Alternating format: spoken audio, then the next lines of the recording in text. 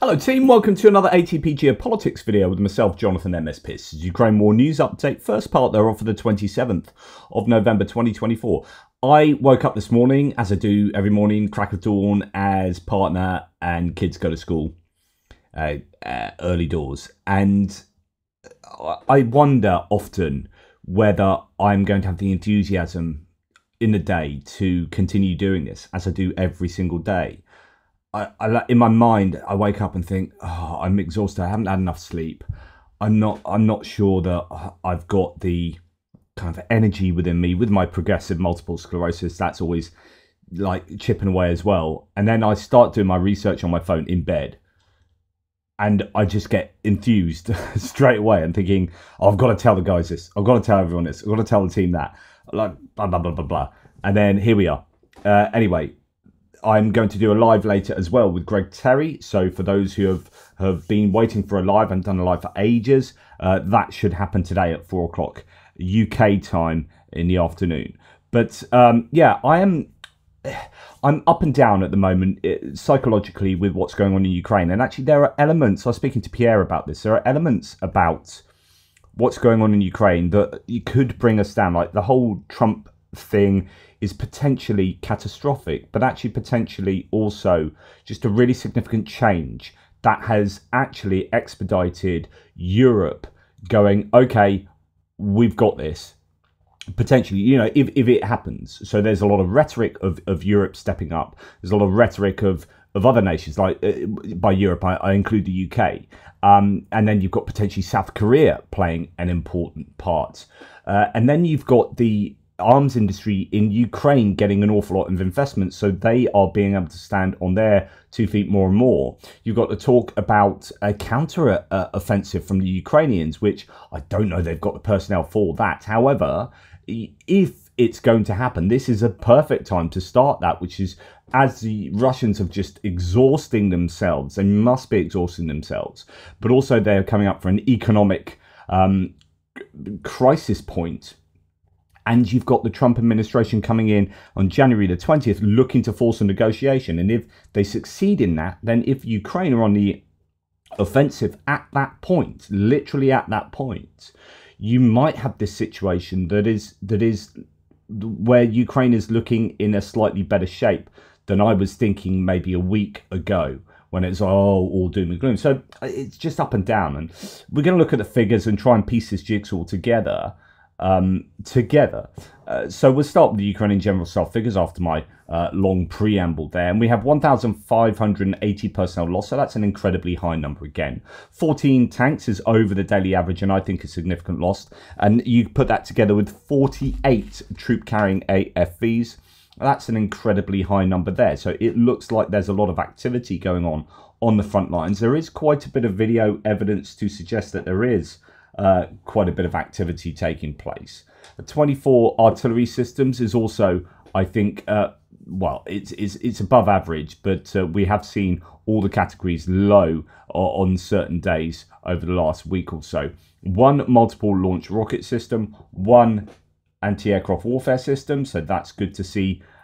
Certainly anti-aircraft warfare systems on the list. 84 vehicles and fuel tanks is a very high number in that category, and then 4 pieces of special equipment. So I think as far as the loss list today is concerned, pretty good for the Ukrainians. We'll look at Andriy Perpetua's list from the 25th, so we're 27th now, so it's sort of day and a half ago.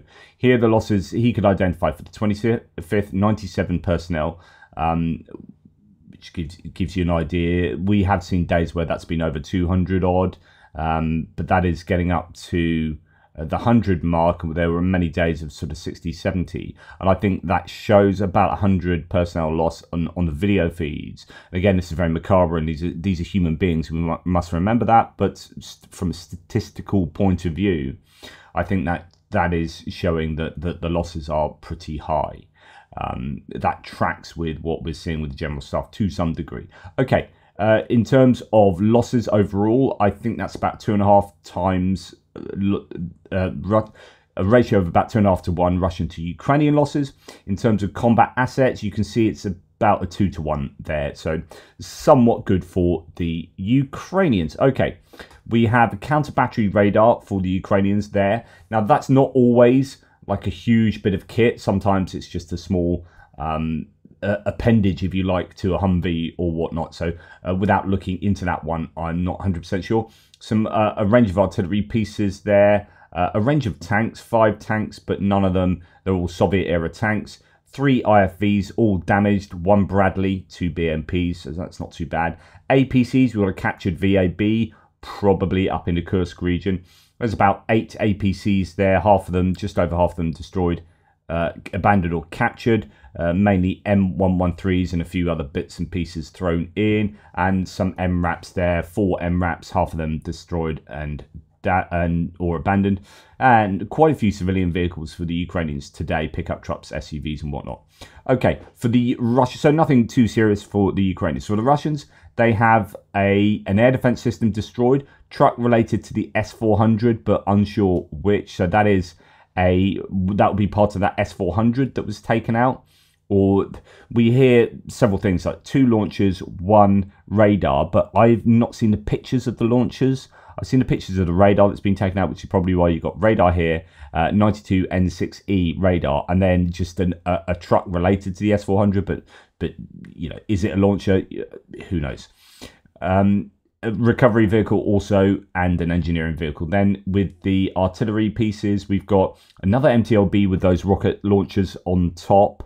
The RBU 6000, I think they're the anti-submarine rockets that they've appended to the MTLB. And tanks, we've got about 10 tanks here, bit of a range of tanks. The T90Ms that have been appearing on the loss list, I didn't show you because unfortunately I can't really show you. But I suppose I could take the screen grabs. But there's a T90M that had an absolutely phenomenal turret toss in the last couple of days. It just went up right into the cosmos. Incredible. We haven't seen that for some time. Infantry fighting vehicles you can see here, and that sort of tracks potentially with, well, maybe what we saw 2 days ago for the General Staff. But you've got about 20 infantry fighting vehicles here. The majority of them destroyed and abandoned. All the usual culprits, BMP 1s, 2s and 3s, and some other ones as well. Actually, no, just 1 BMD. I think the rest are BMPs. And then APCs, about half dozen APCs and MRAPs and AFE type things. So all of those destroyed and abandoned pretty much bar 1. So the Russians losing quite a lot of kit on this particular loss list. Then you've got your trucks and just ATVs and civilian vehicles. Interesting that trucks are still featuring to some degree. Every day there seems to be at least a half dozen trucks as well. We went through a period of not really seeing any trucks get taken out, and now we are again, as I've mentioned previously. And yeah, ATVs, so quads and golf buggies, and a lot of civilian vehicles, a lot of motorcycles on the list today, both destroyed and damaged. And we even have a battle loaf, whatever that is. So that's a Scooby-Doo van that looks a bit like it's been adapted for war more. Okay, now the Economist has had a stab at trying to estimate the number of dead on either side, the killed in action. As Max24 says, the Economist's most recent estimate published July in 2024 said that 106,240, although it's going back to July. I don't know if that's published then or coming out now, but estimating it as of or up to July 2024, said that between 106 and 140,000 Russian troops have died as of June the 21st, right? So, goodness me, considering we've had maybe the worst 2 months for the Russians in the last 2 months, then that number is going to be considerably conservative. At least 60 to 100,000 Ukrainian soldiers have died so far, as the Ukrainian equivalent. 400,000 are too injured to fight, they say. These numbers do not include civilian deaths, and there you go. So there's a few infographics there, a few people talking about these numbers. Killed or injured, so intelligence officials have a higher number than US officials. I don't know what the difference between US officials and intelligence. And then obviously you got the time on the x-axis here. So, you know, back in 2022, you had a Pentagon leak to suggest, yeah, if you look at the pink trajectory, that's probably somewhat consistent. You've got US officials different from intelligence officials. Not too sure about that. Maybe the US here is pretty consistent there, actually, if you draw that line. But yeah, other than that, you know, some of them are all over the shop. In terms of killed, intelligence officials saying 80 to 100,000 roundabout nowish. I don't. It's so difficult. I'm often asked, you know, how many people do I think have perished, and it's just so difficult. You kind of, I don't know. We can make these guesses, but we've got to be aware of our own wishes. So the wishful thinking fallacy, what we want to be true. Are we giving confirmation to those, a bias to those that appear higher for the Russians than they are for the Ukrainians?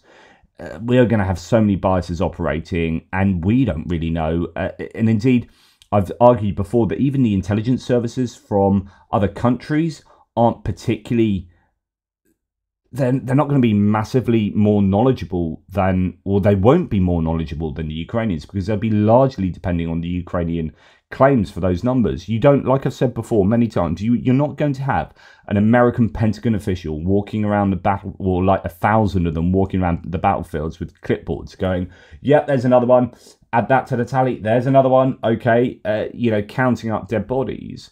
They are broadly doing their analyses from abroad. So they are going to be, yes, they'll have access to satellite imagery, but really the Ukrainian claims are going to be what they're going to be basing their estimates on, I would think. So it's whether they have an ability to fact check the Ukrainian claims, the general staff figures. I've been arguing over the course of this war that the general staff figures are largely correct. They're certainly correct with the trends.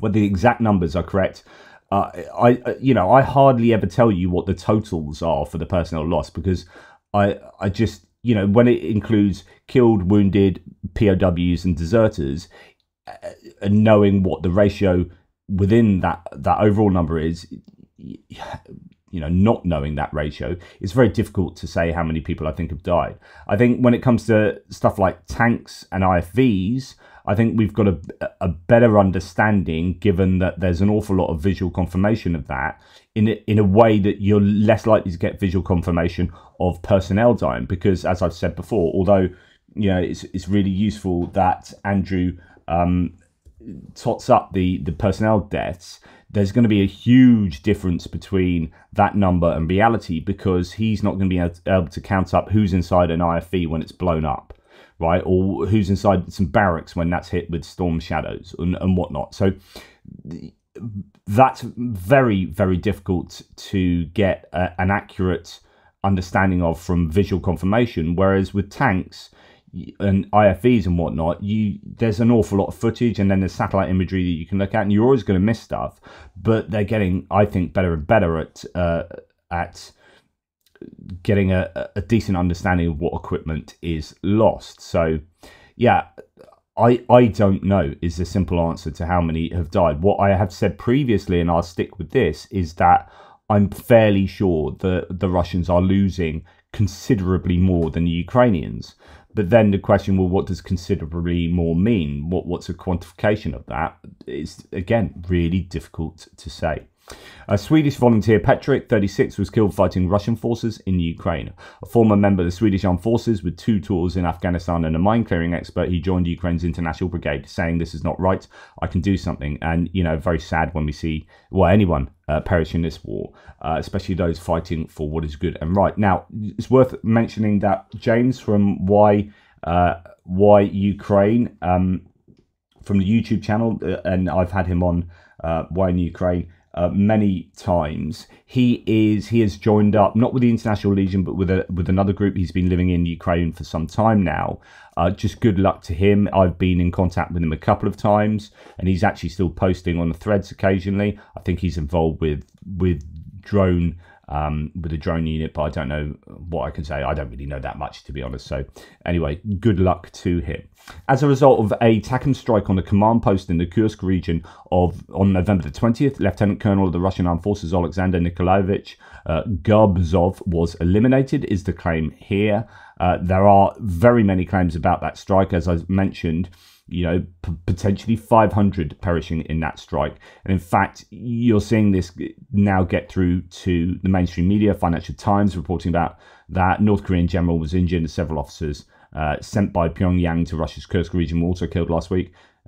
Storm Shadow strike. So,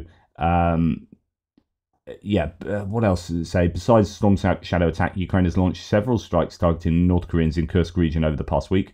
Ukrainian forces are actively searching for more positions where the North Koreans are present.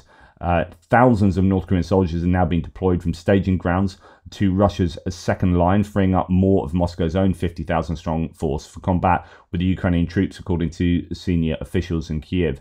North Korea has delivered 62 domestically made 170 mil M1989 self-propelled howitzers, that's 62, and 62 updated 240mm multiple launch rocket systems. Wow, so that's up from 50 and 20. That's now 62 and 62. That's 124 pieces of kit, according to Ukrainian intelligence shared with the Financial Times. That's up from 50 and 20, yeah, respectively, when I reported it 2 weeks ago. That is what I've warned about.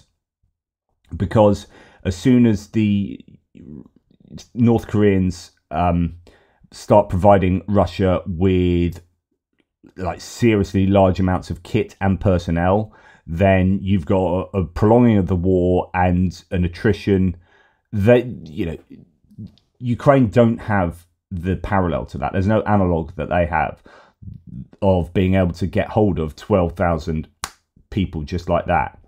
Now, there are many nations providing kit for Ukraine, but it's been really important to see the Russian stockpiles get depleted and then think, right, they're exhausted, this is going to be a key moment. And as soon as they can get hold of more stuff in numbers like that, and it doesn't have to be the best stuff, it's just, they'll throw it into the mixer and it'll invariably get attrited. But that's work that the Ukrainians have to do, and they will lose people and equipment on account of that North Korean stuff and those North Korean troops being there. It is not good for Ukraine, and that's why I think it's a game changer if it happens at scale from the North Koreans. Yes. Anyway, let's move on. Now, in terms of equipment losses, this is a really interesting statistic. Another Nalcio tot up. So the last one, I presume we looked at this. Yeah, so this was 3 weeks ago. So the last Kursk, sorry, losing my voice. The last Kursk tot up was 3 weeks ago.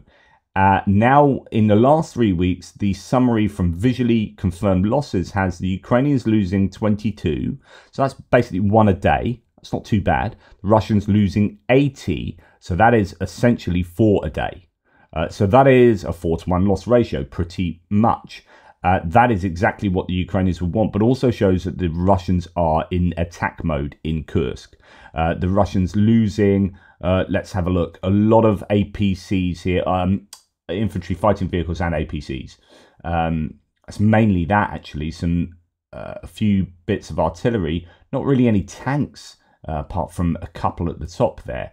But yeah, a huge number of infantry fighting vehicles, and that shows that they are attacking those Ukrainian lines, getting to those tree lines, disembarking a number of troops, as we see quite often.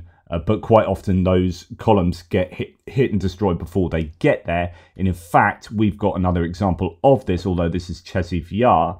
Here we have the 24th Mechanized Brigade successfully repelling a large mechanized Russian assault near the canal in Chasiv Yar, destroying 7 BMD-4s. In the process, most vehicles were eliminated through remote mining. So things like remote mining and drones. Ukraine don't have the personnel to be able to attrit these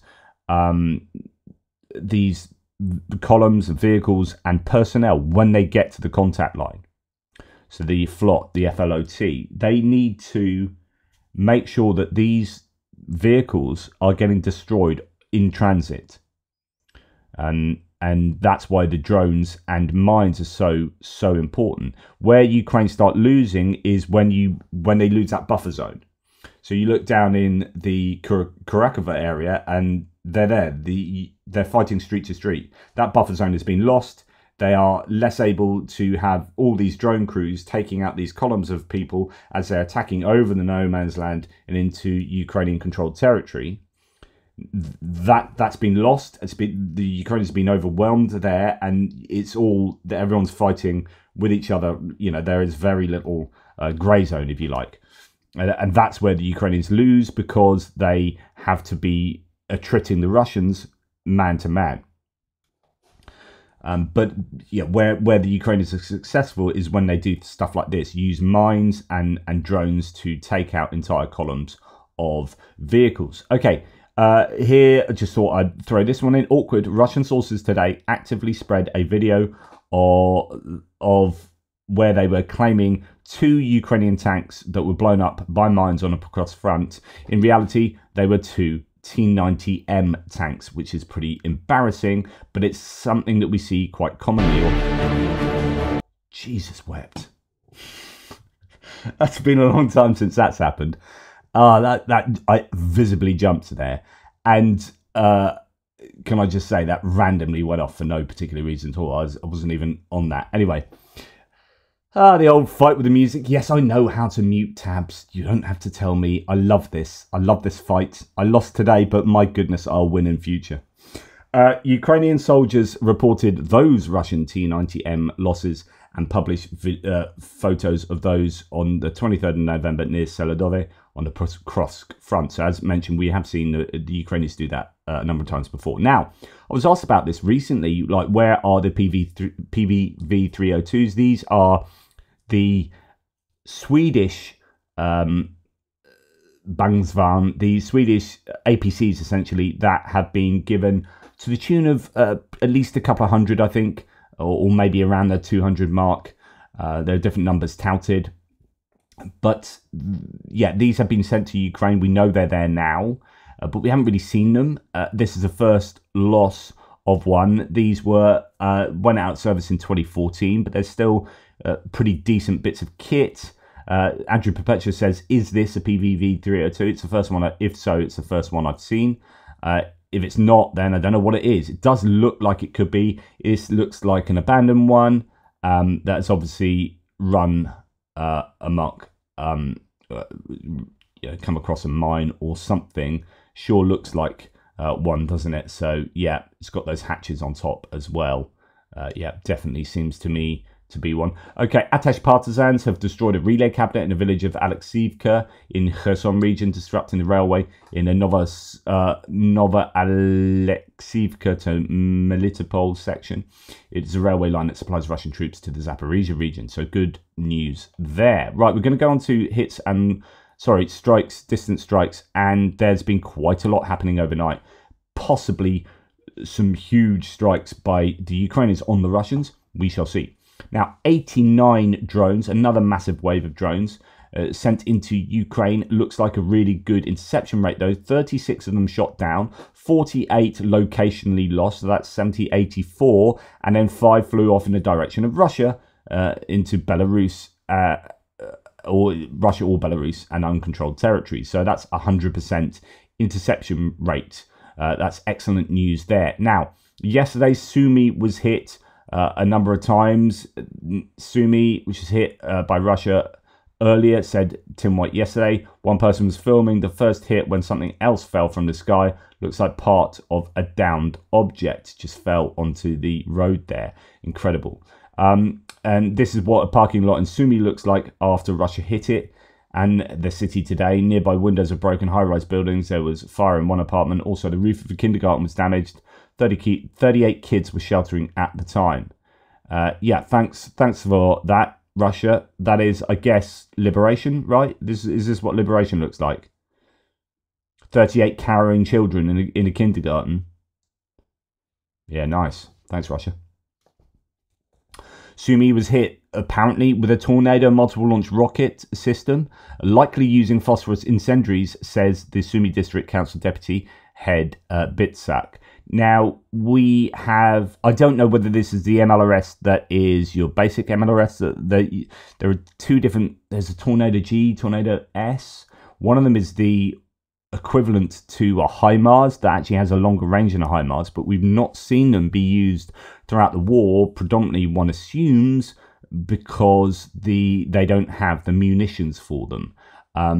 So it'd be interesting to know what version of the Tornado that would be.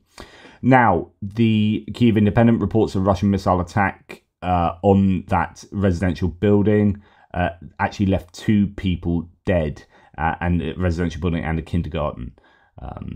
So that is sad news there. And we also see, I mean, there's a lot I could report on, lots of sort of strikes and hits around Ukraine yesterday by the Russians. Tim White says, yesterday Russia sent drones to attack a humanitarian aid point in Zaporizhia region, with the war criminals drones hitting a bread van delivering bread to civilians in the frontline villages, virtually cut off by the fighting. The driver was injured and taken to hospital. I mean, just complete, I don't mean to swear, but complete bastards. Yeah. On the other hand, Ukraine undertook a massive attack, by the sounds of it, last night on Crimea, on Belbek airfield. Talk of a number of places being targeted, Sevastopol as well. Confirmed by major sources, around 40 drones, Neptune missiles, possibly Storm Shadow missiles being involved. Russian channels were panicking as debris was hitting targets. Now, here we have a number of Russian sources saying, we wait 15 minutes and give the all clear to the drones over Crimea as Sevastopol if there are no more targets. We maintain the danger of drones in Crimea. There will be a third wave, so this is understanding that there were at least 2 waves, possibly 3. Yep, the third drone attack we expect launches of Neptune anti-ship missiles, ballistic missiles, and Storm cruise missiles, say these Russian sources at the time. So a really considerable attack on Crimea. We don't know yet what the damage was, but certainly Belbek airfield seems to have been targeted. According to Russian reports, Crimea is under combined attack by drones and missiles this morning. Explosions have been reported in Sevastopol, as well as strikes on Belbek airfield. Now, alongside of that, there were strikes last night, yesterday evening, in Rostov, I believe, and fairly large ones by the sounds of it. Russians report very powerful explosions in Rostov-on-Don. So remember, you got Berdyansk, Mariupol, Taganrog, and then Rostov-on-Don, along the kind of northern coast of the Azov Sea, and then go further to the east. That could be as a result of Ukraine having access to more missiles, but also possibly starting to utilize, as we heard potentially in Crimea, their Neptune missiles to a greater degree. Now, this was doing the rounds yesterday, but I don't know what happened in the end. It's quite a big explosion, quite a big fire over there in the distance. Now, the initial report was in the city of Sabotage in Bashkiria. It was an alarm due to unknown drones. The likely target was a Gazprom oil and gas infrastructure about 1,400 kilometers from the front lines. Okay, so you've got flames, you've got smoke by the looks of it. Media reported that drones were reportedly attacking the Gazprom Neftkim Salavat refinery in Bashkiria, Russia. It turned out to be a civil AN-12 plane flying in restricted area after Russia air defense engaged it. AN-2, not AN-12. So an AN-2 plane. Now, actually, there is footage of the plane. Yeah, this is it here. So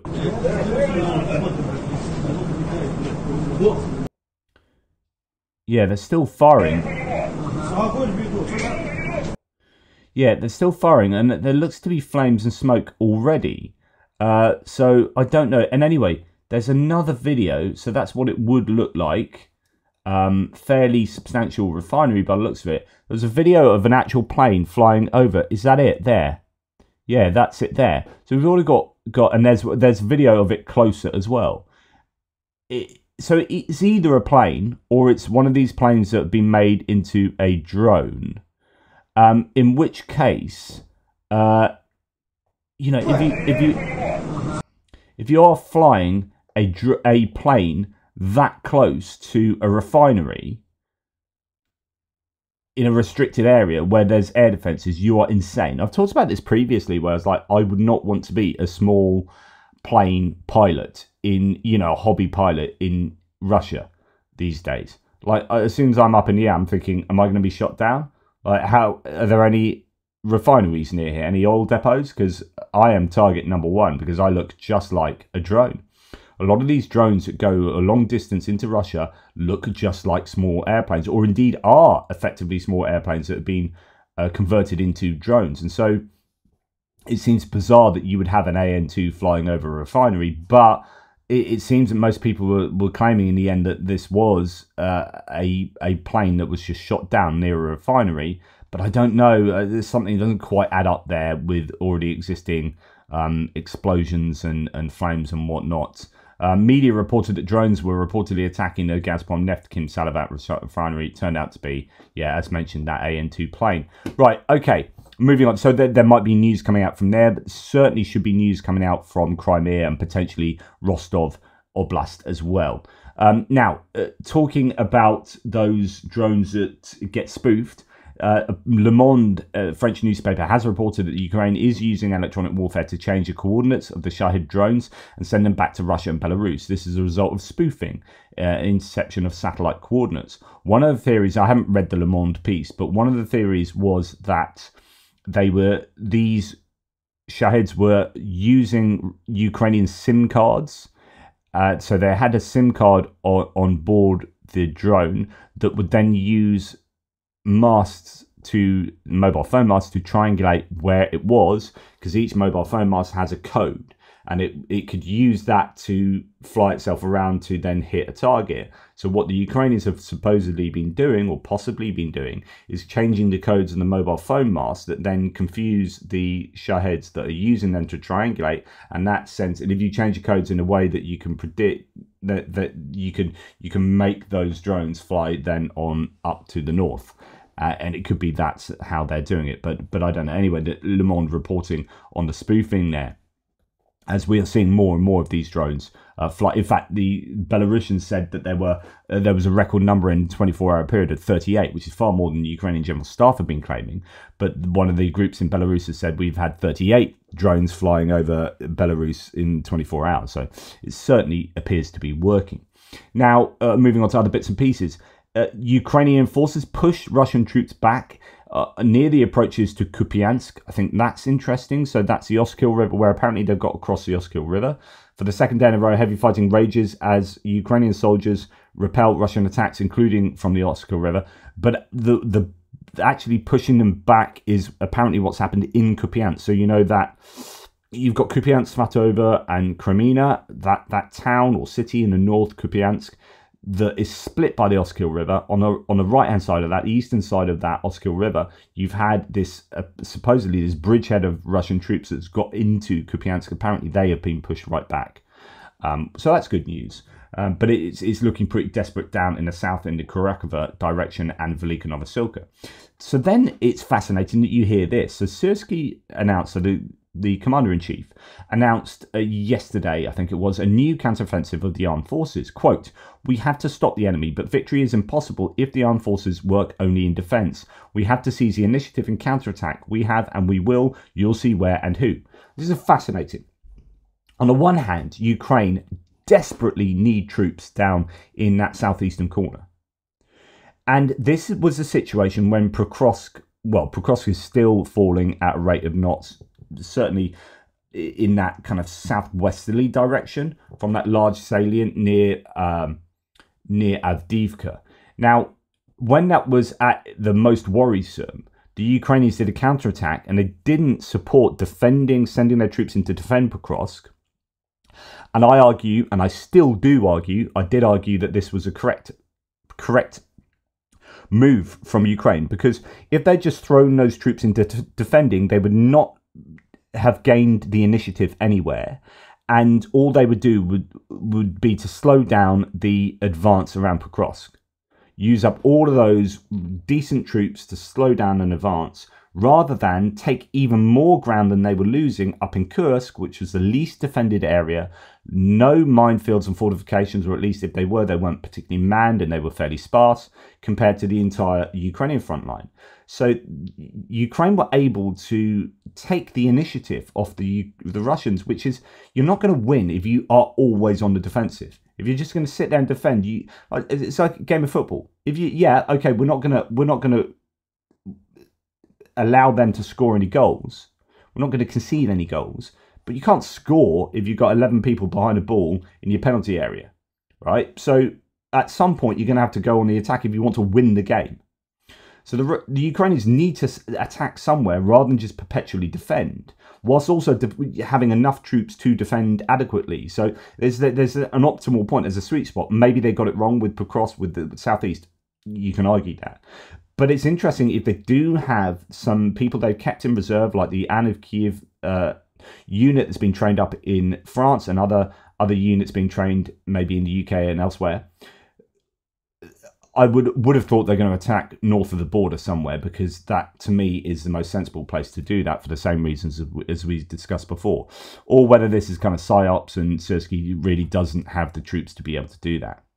Now, just want to mention this comment. Anna Martins says, Jonathan, it's a little surprising that a guy so nuanced and open-minded like you, well, thank you for that, seems to be stuck on the idea that it will take Russia a very long time to get back on their feet.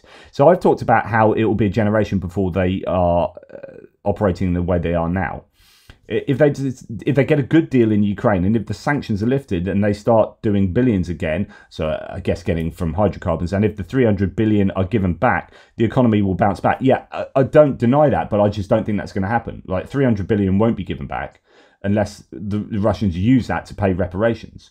And I don't know that, I don't think, certainly the EU won't lift sanctions like that unless something absolutely fundamental happens, like there's a regime change, or Russia pull fully out of Ukraine. So you're saying that they will bounce back quickly if these things happen. Yeah, I just don't agree that those things will happen. They already have the Russian public mindset ready for a war effort, and factories assembled, and know-how, the real combat experience and the connections with other countries. Yeah, but have you seen how much stuff has been destroyed and how many people have been killed? Like, if you will have some battle-hardened troops, but you don't have the elite troops. You don't have the resources that they did at the beginning of the war. They have absolutely chomped. They will need to basically manufacture their entire fleet of T-90s and infantry fighting vehicles from scratch again, and train up all the people to use them. You know, they are using people that the Ukrainians are capturing people that have been trained up for 3 days. Okay, so I think the Russians have been fundamentally attrited and degraded, certainly in their conventional ground forces. And I think it will just take them a long time. Now, we can debate whether that's, 10 years or more. But I honestly, there is this question about, we'll come on to this in a second, actually, because this is what Ryan Macbeth talks about. So you keep assuming that the next war the Russians fight will be like this one, and most likely it will be not. We weren't prepared for a full-on war in Ukraine. These meat assaults and Russian tradition, but more than that, right now they are made out of necessity and urgency and time. If they have the time, they will do better, and remember that now they have the drones that they didn't care before, and also the missiles and the real combat experience. They still have most of their air force. Apparently their air force is in a less decent shape than you would think, and most of their navy, they can fight different next time the army can be reconstituted in a few years. I just simply don't agree with this for a whole number of reasons. I won't go into it fully now, but we will dip into it to a degree in the last thing I'm going to show you. Now, Ukraine itself will not seat the Russians at the table. Without Trump, nothing will work here. Trump does not really have a plan to end the war, and now he is receiving various secret information, according to Ukrainska Pravda, citing sources in Zelensky's team. And this is fascinating. I've talked about this before. Watch out for this, because one of my hopes for the Trump administration coming in, so I've got two hopes. One is that he gets really transactional and is convinced that supporting Ukraine is to his benefit, personal benefit. It's to the US's benefit, but really US is him. He is the US, and anything that is good for the US it has to be good for him, for Trump. And so if he's convinced that way, then if it's good for him, then it's good, then he'll help Ukraine. Now, that's one hope, that that might happen and he gets behind Ukraine. The other hope is this. I've said this a number of times. He could get in, or his team could get in, and they are then privy to intelligence that suggests that supporting Ukraine is absolutely necessary. There are things they might be told that we don't know. Like, you do realize if we don't support you, we couldn't tell you this, we couldn't announce this in public, but come into the Pentagon, speak to intelligence, it turns out that we absolutely 100% have to support Ukraine.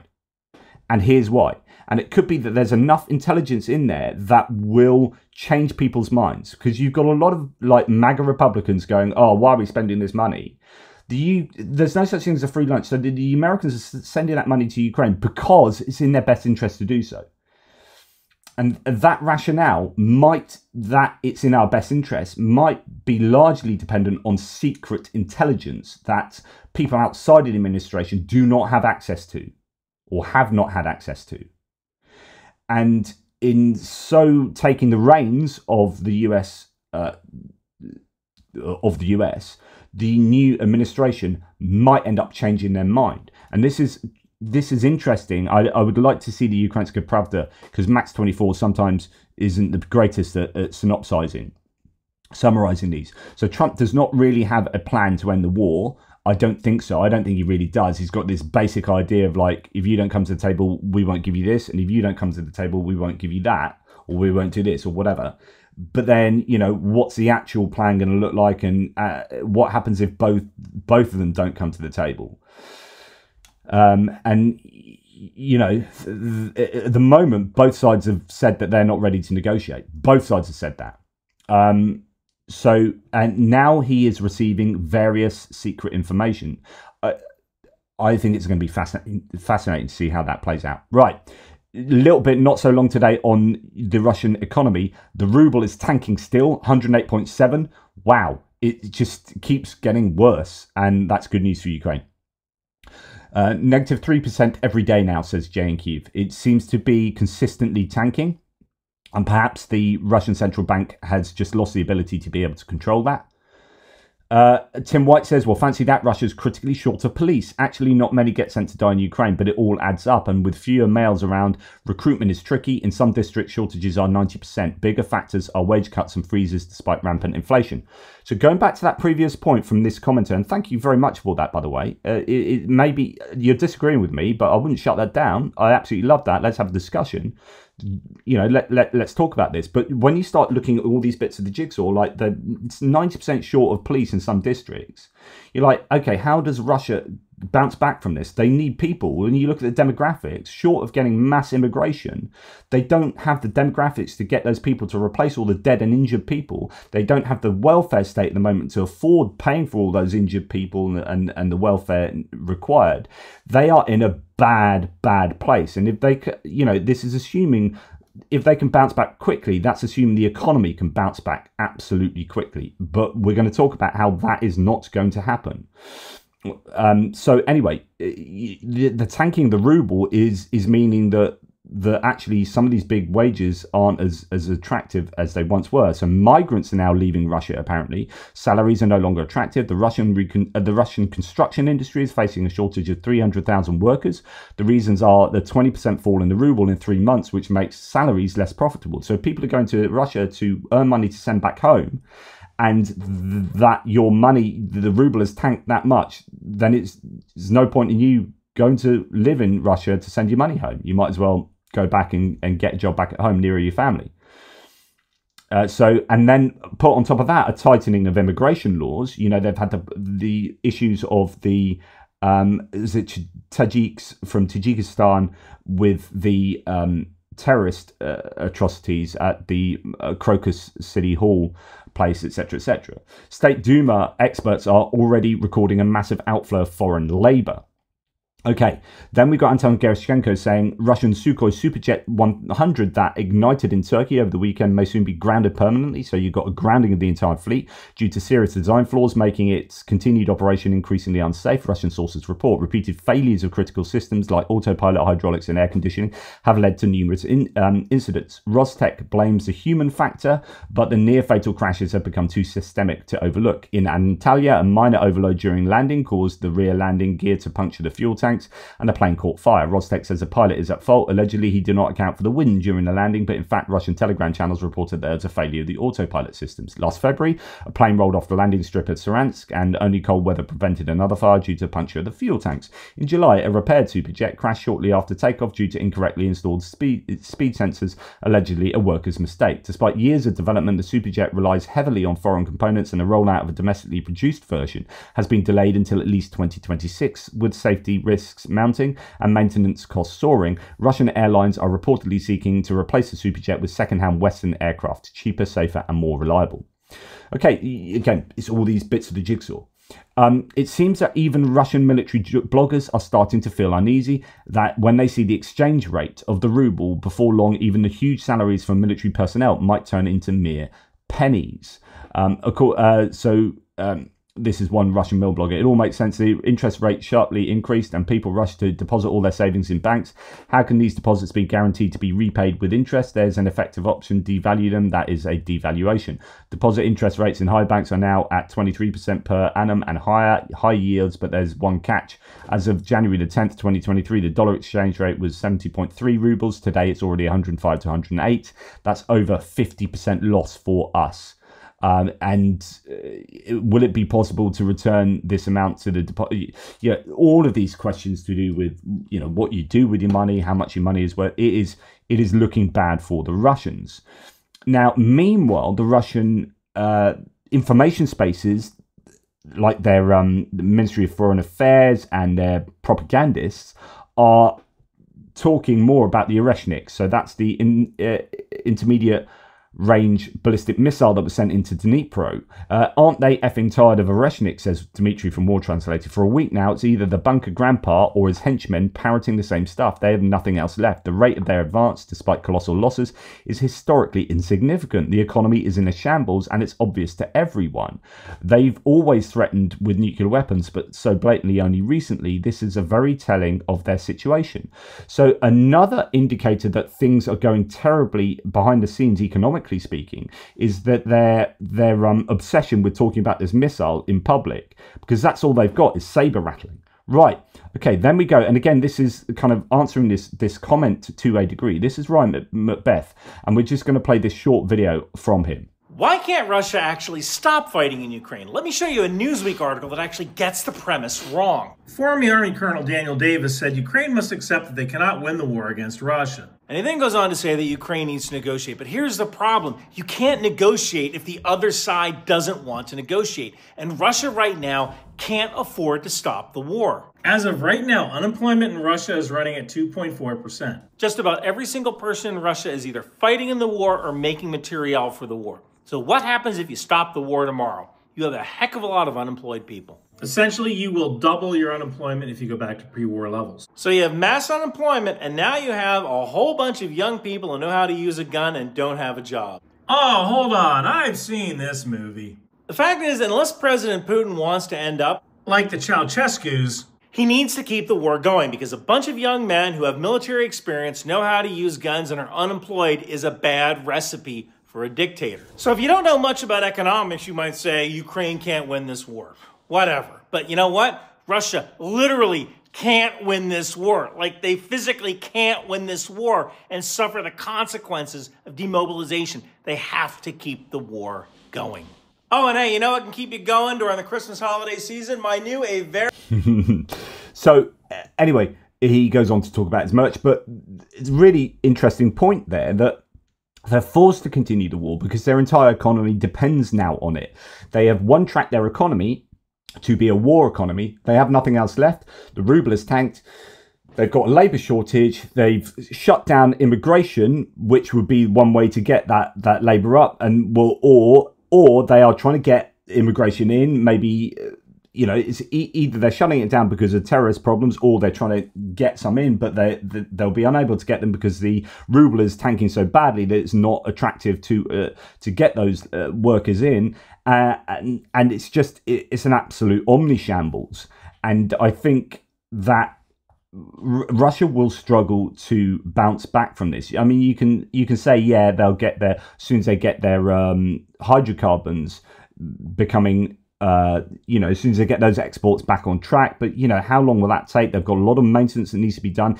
If the West keeps their sanctions up, and there is a key element there of the West keeping sanctions up, say, on hydrocarbons maintenance, then Russia are in a lot of trouble for a long time. Now, even Trump's not so stupid that he would lift sanctions on hydrocarbons maintenance, because the US is pumping oil and he wants to drill, baby, drill. Now, he gets a competitive advantage over Russia if the US can keep pumping and maintaining their own ability to do so, but Russia is unable to do so due to Western sanctions. So I don't know. I don't see there being an easy way for Russia to bounce back quickly after this. They are hooked into this war economy. They have got, the demographics are not in their favor. They are desperate for children, but even that's like 18 years time, but they are not having the children. They're killing off their population or maiming them, and I think it's desperate straits for Russia going forwards. Anyway, let me know what you think and whether you agree. Take care, and I'll speak to you soon.